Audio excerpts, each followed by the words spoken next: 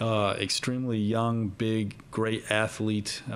Again, also a competitive kid. But Hugh can talk a little bit more about David. And he has the ability to make plays down the field. I think you can see that in a lot of his highlights.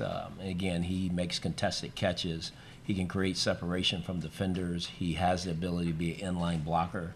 So again, he is a three-down tight end, and he can play the Y, he can play the U. He has that kind of versatility. So we're going to see if we can use his skill set to that way.